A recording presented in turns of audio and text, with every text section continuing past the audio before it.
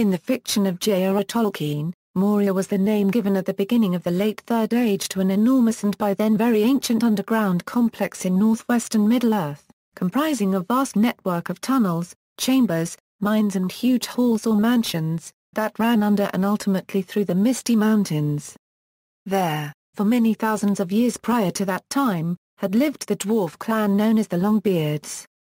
Moria's original name, that given it by the dwarves in their own language, was Khazad-dûm, which translates as the Dwarrow Delf, dwarrows being an archaic English plural of dwarf, and delf an archaic alternative to delving, from the verb delf, to dig. Such was its size and fame that throughout its long history Khazad-dûm was well known by many peoples of northwestern Middle-earth, who translated its name into their own languages. Hadjadrond by the Sindar, Khazad-dûm by the Nold and Furunujan in the common speech, Khazad-dûm earned its later sobriquet Moria, meaning black chasm, or black pit, from Sindar in Mor equals black, and Eosent equals void, abyss, pit, after it was abandoned by the dwarves following the emergence in its depths of a demonic entity of great power, the Balrog. It has been suggested that Tolkien an ardent Catholic may have used this name as a reference to the mountains of Moria, where Abraham was to sacrifice his son, Isaac. However, Tolkien categorically denied such derivations, saying that as to Moria it means a black chasm, in Sindarin. A is for the land of Mora that has no connection whatsoever. Literature. History. Years of the Trees. The Dwarrow Delf was founded by Durin the Deathless in the far distant past, long before the creation of the sun and moon. Durin had awakened at Mount Gundabad not long after the elves first awoke, and as eldest amongst the fathers of the dwarves was acknowledged as preeminent amongst them, a status subsequently inherited by his descendants, the kings of the Longbeards. From Mount Gundabad, Durin's growing clan spread southward down the Vales of Anduin, all the while under attack from the Orcs of Morgoth. According to legend, Durin ultimately found a glen of shadows between two great arms of the mountains, above which three white peaks were shining. Within this heavily wooded valley, a long series of short waterfalls led down to a long, oval lake, which appeared to have a magical quality. There, like jewels sunk in the deep shone glinting stars, though sunlight was in the sky above. Perceiving these stars as a crown glittering above his head, Durin took this as an auspicious sign, and named the lake Keelzar Sent Ram, the Mirrormere. The three peaks overshadowing the lake he named Barazin-Bar the Redhorn, Zarak-Ziggle the Silvertine and Bundusha the Cloudy Head. The icy cold springs feeding it he called Kibilnar Sent La, of unknown meaning, although to the valley itself he gave the name Arzanal-Bizor, the Deemril Dale. Durin chose the eastward-facing caves above Keelzar Sent Ram as the earliest beginnings of his new stronghold. All of these places became revered amongst Durin's people in later days. His descendants erected a rune-carved stone monolith at the site whereupon he had first looked into the Mirrormere, and although it had become indecipherably weather-worn by the end of the Third Age broken, cracked and faded the influence of Durin I, the founding king of Khazad-dûm, was never forgotten. Khazad-dûm waxed continuously in size and population in Durin's long lifetime, until it became the greatest of all the mansions of the dwarves, even before the return of the Nold to Middle-earth. By that time, Khazad-dûm was already a name and a rumour from the words of the dwarves of the Blue Mountains to all the Eldar of Beleriand. After his death, the reputation of Durin's realm continued to grow, not merely due to his spiritual ascendancy over the other fathers of the dwarves as the eldest amongst them, or the Dwarrow Delf's growing size, but to its great wealth, which was founded upon the uniquely precious metal mithril, which was universally prized yet found nowhere else except far away in Armena. First Age, Khazad-dûm played no part in the wars of Beleriand, and in fact gained a respite from orc attacks throughout the First Age, when Morgoth needed all his strength elsewhere. The Longbeards maintained contact with all the other 6 dwarf clans, and after early men arrived in Rovanion, Khazad-dûm quickly began trading with them, exchanging the products of their growing metallurgical and masonry skills for food, to the great profit of both peoples. Second Age, following the defeat of Morgoth and the dawn of a new age, the broad-beamed dwarf clan now found themselves living amidst the ruins of their ancient home, which had been rent asunder and had collapsed, along with the destruction of much of Beleriand in the cataclysmic final battle against Morgoth. After 40 further years of struggle, many of them made the difficult decision to leave behind what remained of Belgost and cross Eridar, to the now great and ancient Dwarrow Delf, which increased its power still further. Whether these remained a separate clan or group within their new home, or became merged with the Longbeards is not known. At the same time, orcs once again became well-armed and very numerous, cruel, savage, and reckless in assault. In the battles that followed, the dwarves were outnumbered, and though they were the most redoubtable warriors of all the speaking peoples, they were glad to make alliance with men. The orcs were all the more easily defeated by the new combination of Khazad-dûm's heavy infantry and the horsed archers provided by men, and the Longbeards consequently came to dominate the northern and central Hythagla and the lands east of there, although Khazad-dûm had always regarded the Iron Hills, the Erd Mithrin, and the East Dales of the Misty Mountains as their own land. Ultimately, these men then assisted the dwarves of Khazad-dûm in the ordering of the lands that they had secured. With the foundation of the Noldor and Rama region to the west of Khazad-dûm around the year 700, friendly relations between the Longbeards and the elves became firmly established. Many of the elves then became involved in the development of Khazad-dûm's mansions as a consequence, and it became far more beautiful during this period. This friendship also resulted in a massive subterranean extension westwards. The Dwarrow Delf's habitable parts remained in the eastward side, but passages were delved through miles of rock that terminated at a gigantic stone portal outside this elven realm the West Gate which opened out into their country and was chiefly used by them. Celebrimbor, the lord of a region, used mithril lettering on the dwarf Navi's behalf when the latter built these, to create an inscription that read Navi Hainekant. Celebrimbor o a region Teethant I Thaihin, I, Navi, made them. Celebrimbor of a region drew these signs. The West Gate allowed the elf lady Galadriel to pass eastwards through Khazad-dûm and establish Lothla cubed Rien beneath Azanal-Bizor, and the Nandarin elves that had earlier evacuated the area to escape Khazad-dûm's growing power, returned to settle there. All of the Dwarrow Delf was originally illuminated by many shining lamps of crystal, although the halls of the highest level were also lit with windows and shafts carved through the mountain sides. These levels lay between flights of 50 or more stone steps, with 7 hollowed out of the mountains above ground level, and many more subterranean levels or deeps beneath the great gates at the head of the Deemril Dale. Every level comprised a multitude of arched passages, chambers and many pillared halls, often with black walls, polished and smooth as glass.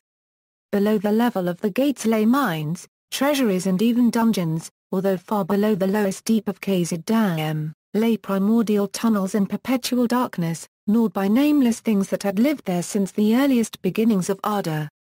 Few if any actually ever glimpsed these creatures, and no description of them as extant. One important feature of the Dwarrow Delf was the defensive structure known as Durin's Bridge, a slender bridge of stone, without curb or rail, that spanned a 50-foot wide chasm of indeterminate depth, allowing enemy soldiers to cross it only in single file, not side by side. Another, steeped in legend, was the Endless Stair, which ascended from the lowest dungeon to the highest peak, where it terminated within Durin's Tower, carved from the solid rock at the tip of Zyarek-Zigil. The West Gate and the Great Gates remained the only 2 known exits from Khazad-dûm, which proved fortunate during the War of the Elves and Sauron in the middle of the Second Age. The Dark Lord's victorious host in a region was unexpectedly distracted by a powerful assault of dwarves from Khazad-dûm, who subsequently retreated behind Navi's impregnable doors after their purpose was achieved. Afterwards, Sauron harbored deep hatred for Khazad-dûm and ordered his orcs to trouble Durin's folk at every turn, even though the halls of Khazad-dûm were too deep and strong and filled with a people too numerous and valiant for Sauron to conquer from without. Despite this, its people began to dwindle from this time, possibly due to the loss of foodstuffs that had been provided by men in the Vales of Anduin. Third Age, with the defeat of Sauron, Khazad-dûm was able to recover somewhat, and it was not until 1300 years later that the Longbeards came under renewed attacks by orcs.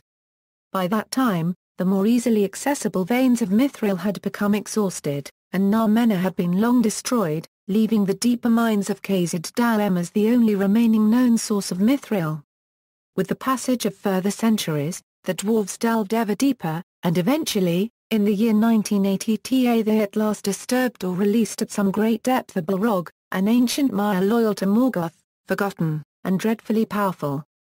This Balrog of Morgoth killed King Durin VI in that year, and in the following year Nauin, his son. The dwarves were unable to defeat Durin's bane, or even drive it away, for unenchanted steel and stone had no effect on the ancient being, and so the Longbeards were forced to flee Khazad-dûm in its entirety. Thereafter, orcs of the Misty Mountains made Moria their home, whilst the Balrog reposed in its depths. Many centuries later, in 2790, driven from Erebor by the dragon Smaug, Khazad-dûm, heir of Durin, attempted to re-enter his ancestral home despite warnings not to. He was slain by the orc chieftain Azog, a murder that precipitated the War of the Dwarves and Orcs culminating in a bloody battle called the Battle of Arzen-al-Bizor outside Moria's eastern gates 9 years later.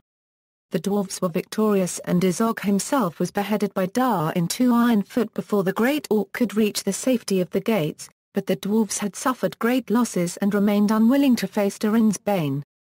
Casualties were so high that the dwarves were unable to craft sufficient crypts for the slain, as was their wont, and were forced instead to burn their dead. The felling of trees to accomplish this was so great that the valley of Arzen-al-Bizor was forever deforested. Those slain were honored in future years with the appellation Burn Dwarf. After this Pyrrhic victory, Khazad-dûm's son Thra-in II attempted to re-enter the mines, but Dar-in stopped him and prophesied that some power other than the dwarves must come before Durin's folk could return to Moria.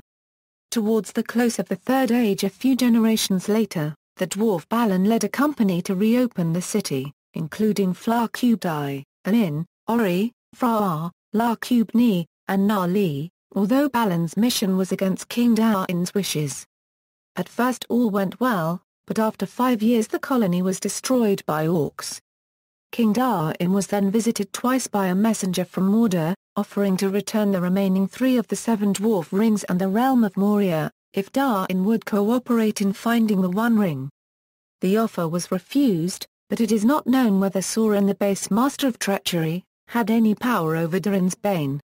The Fellowship reluctantly passed through Moria in 3019, and although the Great Gates lay shattered by this date, they passed beyond Narvi's doors in the west only with difficulty and in great peril.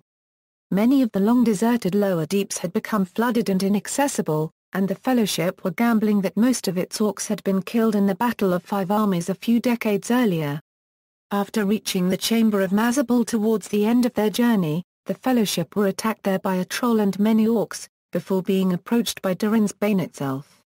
Gandalf confronted the Balrog on the bridge of Khazad-dûm, near the remains of the Eastern Gates, where the two duelled briefly before plunging together into the abyss beneath it, allowing the rest of the Fellowship to escape. Though Gandalf and the Balrog survived the fall, both perished in the subsequent epic duel from the primordial depths below Moria to the tip of Zirak-Zigil, which ultimately demolished both the tower and the top of the stair. Gandalf was afterwards resurrected as Gandalf the White.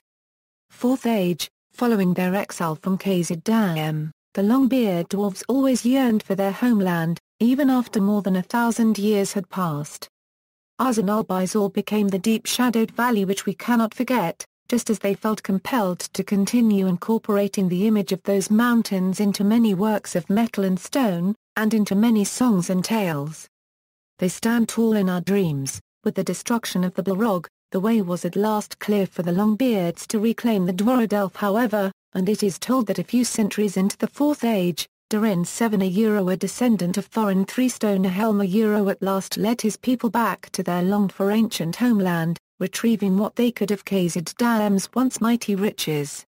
Geographic features West Door. The Doors of Durin, also called the West Door or the West Gate of Moria, were created in the Second Age by the dwarf Narvi, as the western entrance to Khazad-dûm. In these times, they stood open and were guarded by a Doordan, allowing free and friendly trade between the elves and the dwarves. The doors bore a design engraved in Ithildin, which mirrored only starlight and moonlight. When the moon was out in full and ancient words long forgotten were spoken, fine silver lines would appear, outlining the secret door. The designs on the arch, which were made by the elf Celbrimbor, included a hammer and an anvil, a crown and 7 stars, 2 trees surmounted by crescent moons, and a single star. The inscription at the top of the arch read, Enin Durin Aran Moria. Pedo Melina Minnoa Euro the doors of Durin, Lord of Moria. Speak, friend, and enter. In the original novel The Fellowship of the Ring, a comment by Merry led Gandalf to think that the message was actually intended literally, say friend and enter. He then spoke the Elvish word for friend, and the doors opened. In the 2001 film, though, Frodo had the inspiration to ask for that word and saw it as a riddle. Shortly after Gandalf opened the doors, the Watcher in the Water attacked the Fellowship as they entered the mines, ripping down the holly trees that flanked the doors and barricading the gate. The Watcher also shut the doors, leaving the Fellowship trapped in Moria. In the film, the Watcher caused a cave-in instead, apparently destroying the gate. East Gate. The East Gate of Moria was known as the Dwarrow Gate. The Dwarrow Gate had 2 great doors that hung from tall doorposts. Gandalf entered Moria through the Dwarrow Gate while searching for Thrain II, who disappeared in 2845. Aragorn also passed through the Dwarrow Gate during his journeys in Middle-earth. Gollum entered the Dwarrow Gate in August 3018 and made his way through Moria to the West Gate. The Fellowship entered Moria through the West Gate on January 13, 3019, and journeyed eastward followed by Gollum. Gandalf confronted the Balrog on the bridge of Khazad-dûm and fell into the abyss. Aragorn led the others out of Moria through the Dwarrow Gate. Chamber of Mazabul. The Chamber of Mazabul, the Chamber of Records, was a room in Moria containing the tomb of Balin. It was located to the right of a pathway that branched off the north end of the 21st Hall. When the Fellowship found the chamber as they passed through Moria, Balin's tomb was located inside it, and a bright shaft of sunlight streamed in from outside the mountain to land directly on the tomb. There were 2 stone doors leading into the chamber. Many deep recesses were cut into the chamber rock containing chests that had been recently looted by the orcs inhabiting Moria. In one of these was found the Book of Mazabul. The book told of Balin's expedition to Moria. The last words in the book were written by Ori, and he wrote, "We have barred the gates, but cannot hold them for long. We cannot get out. They have taken the bridge and the second hall. Fra and la cube near na leaf alair. The pool is up to the wall at the west gate. The Watcher in the water took in. We cannot get out. The end comes. Drums, drums in the deep. They are coming." It was in the Chamber of Mazabul that the Fellowship engaged in a brief fight with a band of Moria orcs and where Gandalf made his first stand against the Balrog. The chamber's depiction in Peter Jackson's The Lord of the Rings, the Fellowship of the Ring film, is loosely based on the description in the books.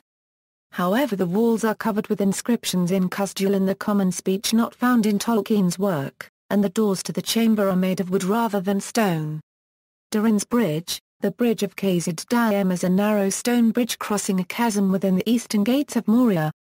It lends its name to Chapter 5 in Book 2 of The Lord of the Rings, in which Gandalf referred to it as Durin's Bridge. The bridge was built to guard the east gate of Khazad-dûm. It narrowly spanned a deep chasm built under the high arches common in Khazad-dûm.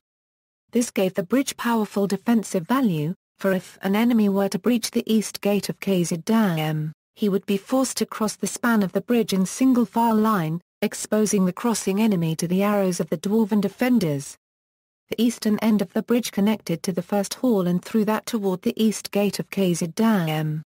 The western end of the bridge connected to the superstructure of the main city itself.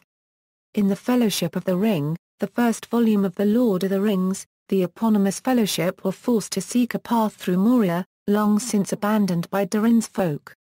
Through the course of this journey, the Fellowship encountered Durin's Bane, a Balrog that had survived the destruction of Thangorodrim. Seeing that the Fellowship was overmatched, Gandalf challenged the Balrog on the span of the bridge of Khazad-dûm. In the course of this fight, Gandalf shattered the bridge, allowing the rest of the Fellowship to flee out of Moria by the eastern gate as he was dragged into the depths.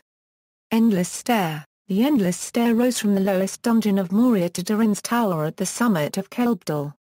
The Endless Stair was of such legendary status among dwarves that some considered it mythical, but Gandalf confirmed its existence to Gimli when he recounted his battle with Durin's Bane.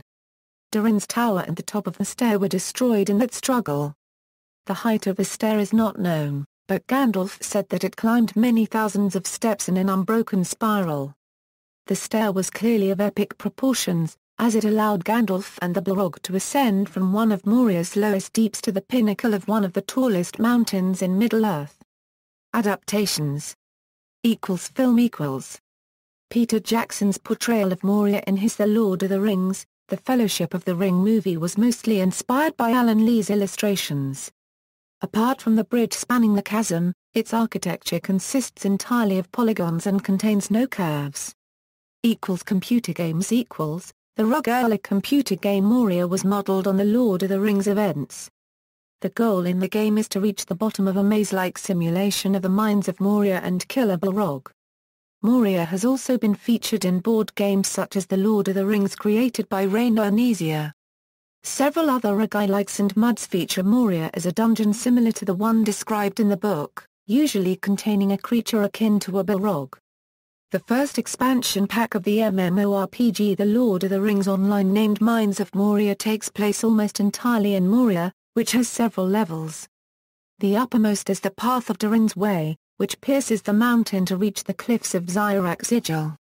The main levels of Moria span from the Doors of Durin to Dolven View, Tlumlik, Nudmlik and the East Doors, known as the First Hall. Further down in the subterranean realm are the Silvertine Lodes and the Redhorn Lodes, and the furthest depths contain the submerged waterworks, the fiery flaming deeps, and the foundations of stone, where Gandalf and the Balrog fought before ascending the Endless Stair. Further reading, Dickerson, Matthew. Moria.